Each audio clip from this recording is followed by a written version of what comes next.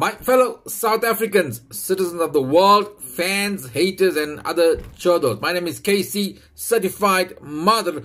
Today is Mother's Day and I want to take this opportunity to wish all mothers out there a very happy Mother's Day. And know that most of you are loved and appreciated. Being a mother, to give birth, to nurture and raise another human being is indeed a gift.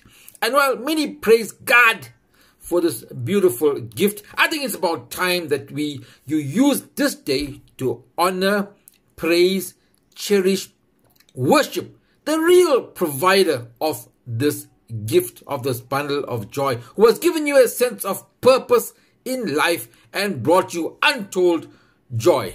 And that is, of course, who I'm referring to is your man, your husband. Yes, because let's be brutally honest, without him, this gift would not have been possible. And as much as it pains you to acknowledge this, it's him and his little soldiers that have made you a mother and made this possible. And his contribution is not to be scoffed at. No, sirree, it's not just 3 to 4 minutes of his life. Let me explain why you need to honor your man on this day. You see, it's every woman's dream to fall pregnant and to have a child. Well, to give birth, there must be fertilization of the egg. Now, for fertilization to occur, there must be coitus. Coitus, man. You know what? Okay, for the benefit of the breados out there, coitus means sex. Like, you know? Yeah. Now we all know child flows, like our child aunties, they don't initiate sex. When you say sex, they say, hey, go away, man. So rude you are. So when they come out of the bathroom, they got that flannel nightgown all buttoned up all the way to the top here. Right? And when they come under the duvet, they turn and they sleep and they face the window. Now you seeing their back now. Now the man now, he must initiate.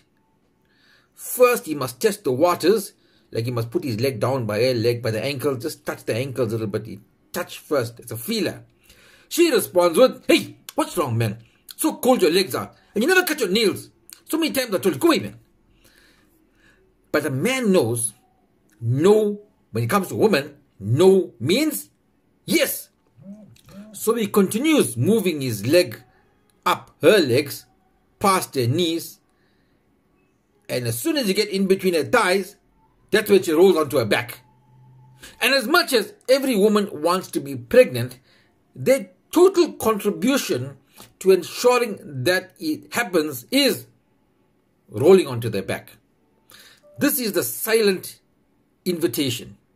But this is where a man's contribution must be truly appreciated, as he literally puts his life at risk. You think I'm being dramatic? Let me explain.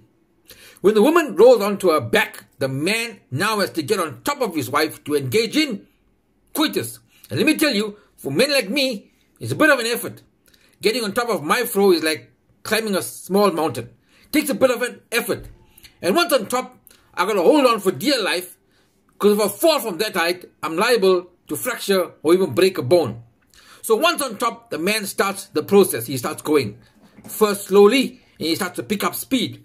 And while his whole body is in motion, as he starts to hit top speed, which is normally around 60 seconds, he starts hitting top speed, right? And as he hits top speed, he stands the risk of pulling a muscle or hurting his back, right? His heart rate is so high that he could literally have a heart attack. And while all this is happening, madam is doing her part, lying on her back, staring at the ceiling. Okay, she occasionally barks some instructions like, yes, yes, yes, no, no, no, do you fucking stop now. Listen, I had a friend, true story, he was in the process of all of this, he was having a heart attack, and his fro was screaming, don't you stop now, don't you stop now. And that potter, he listens to his fro, he had to postpone his heart attack and finish the mission. And when the woman is pregnant, the whole family come by the posy. She lying there in a nightdress in the bed. They all come and stroke your stomach and say, congratulations, well done, congratulations, well done. Meanwhile, the creator, the director, the main actor is parking outside. He's busy smoking like one chut there. But nobody, and I say nobody, goes up to him and stroke his knob and say, good boy, well done boy, good boy, here's a boyki. So, for Mother's Day today, all mothers today, please, on this special day, salute, praise and honor your man for making you a mother. Cook him a fabulous meal, wash his feet, drink the water, and if you can't do that, give him head. He'll appreciate that. I'm KC. I'm out.